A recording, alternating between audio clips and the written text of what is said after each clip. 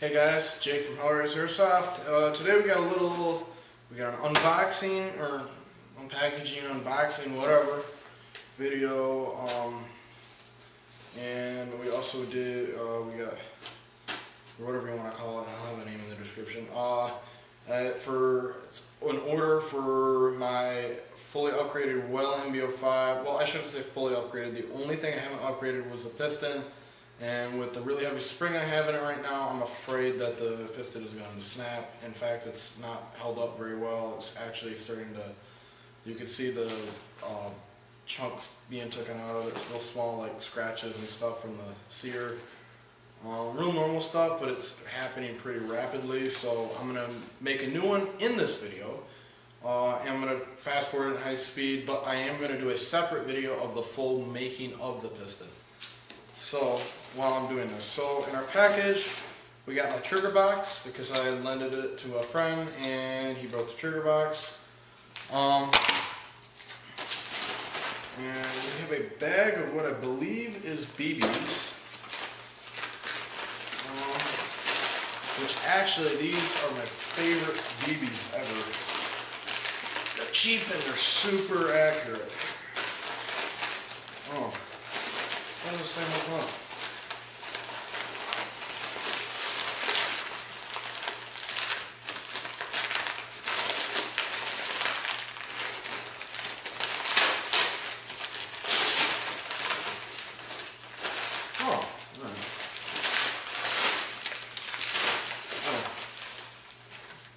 We got 2 bags of 0.3 gram Metal Tack Extreme Precision BBs.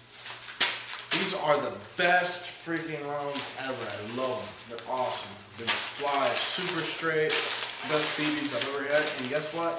If you go on a website called hitguns.com, you could buy these for 6,000 rounds of 0.3 gram Metal Tack BBs for $18. That's on sale right now. Normally they cost like 24 or 26 or something like that. And I tell you what, these are friggin' awesome BBs. So yeah.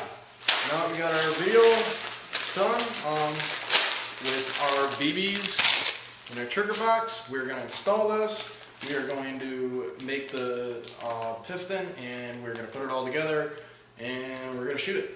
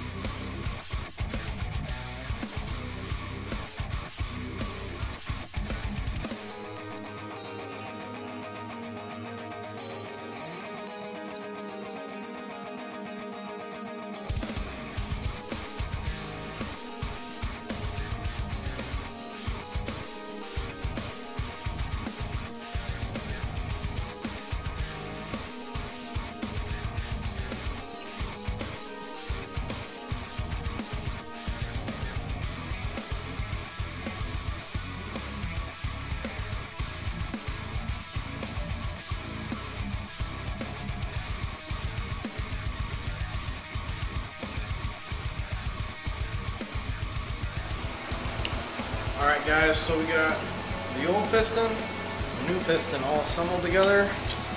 Spring guide, stock spring guide actually, I'm just going to leave it, doesn't really matter. This is a little spacer to give me a little bit more oomph out of my spring. And so yeah, you can compare the two. This one's, I don't have the notches in it and it actually spun in the chuck, so you can see it got a little screwed up through the middle, but oh well. I didn't realize it was spinning. But I think these are just there for strength because this is believed to be a nylon piston. It's either nylon or no. I'm gonna go with polymer. It's probably a polymer piston. So yeah, we got the threaded same head in there. You can see I had to put a new screw in there because the other one broke and I had to drill it out of the hole. So yeah, we even got the hole going in the back. This slides in there fully, just like that, easily. I think this is going to work out good. I'm thinking about cheese-ing it, or Swiss cheese in it. but I think I'll stick with it like this for now to just see how it holds up. So yeah, next time you see me, we'll be making a new cylinder head. Hope you guys enjoyed the video. Now let's install this thing. Alright, so all you need for this really is just a screwdriver. The rest you can do by hand. So we're gonna take our spring guide, drop it in our piston like so. It's in there.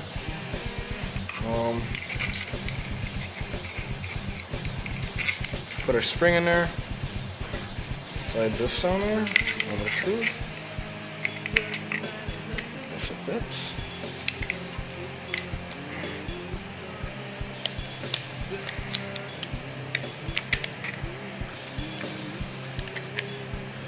Once you pop that piston in there, slide the cylinder head on like so.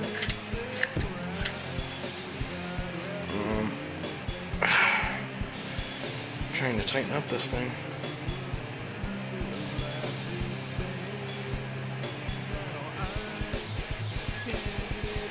I'm gonna go stick this in the vise real quick.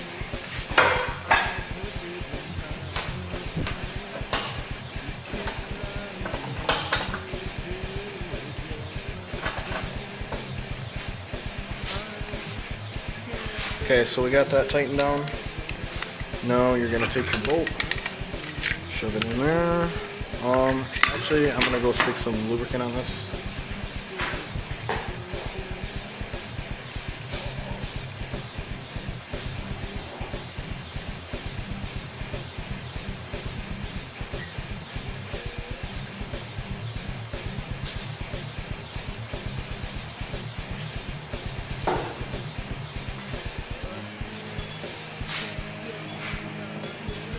Alright, so I lubricated it with Tri-Flow, and it's actually for like bicycle chains and stuff, but I really just don't care.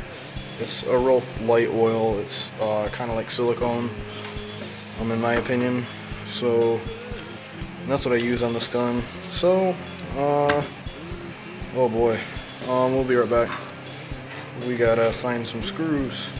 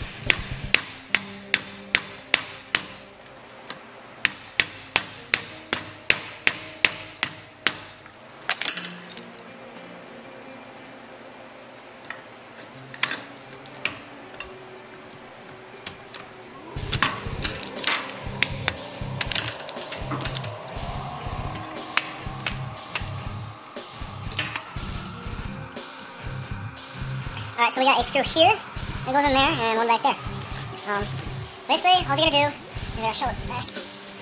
Is you're going to take this thing that sticks up here lines up with this rectangular hole. This one lines up here. It's just like a little, you know, a square hole fits in a square hole. Or a square fits in a square hole, and a triangle fits in a triangle hole. A circle doesn't fit in a square hole. So you're going to take this, carefully set it in there, jiggle it in place, and make sure that this lip right here is facing back towards the back of the gun. And you're probably going to have to use something to kind of tap it in. So just kind of give it a little tap so it goes in. Just be careful though, if you're like me and you have a polymer piston, it is not going to be too great for that, but it don't matter because I'm probably just making one out of steel.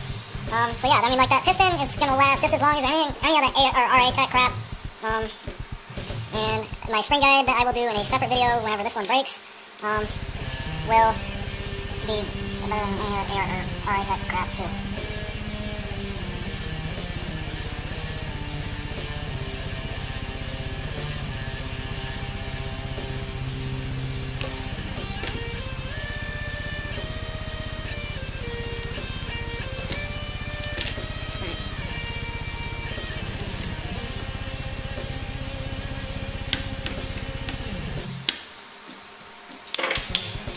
Whatever. What did I do with the pin? Oh. There it is. That was all I know. Yeah, what did I do with the pin? You guys probably watching this video, okay, oh, it's right there. Let's see this one.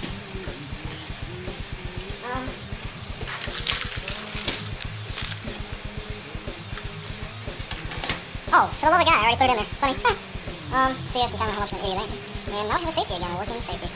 That was awesome. So, yeah. See, what happened is I gave this gun, or I traded this gun to a guy, and he destroyed it. I had an extended barrel. It was a 550mm barrel. He cut off the barrel with like a Dremel or something like that. The accuracy was terrible because the end of it had burrs on it, and that resulted in BBs hitting the burrs and throwing off the BBs. And I traded him he gave me like 3 different guns for this. He gave me he gave me 2.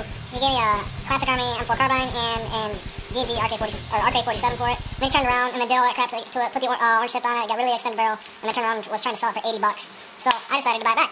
So let's install this into the rest of the gun. And so what you're going to do is just set the barrel of the gun back in where it's supposed to sit, glue it in, and you're going to tighten up the 2 screws in here.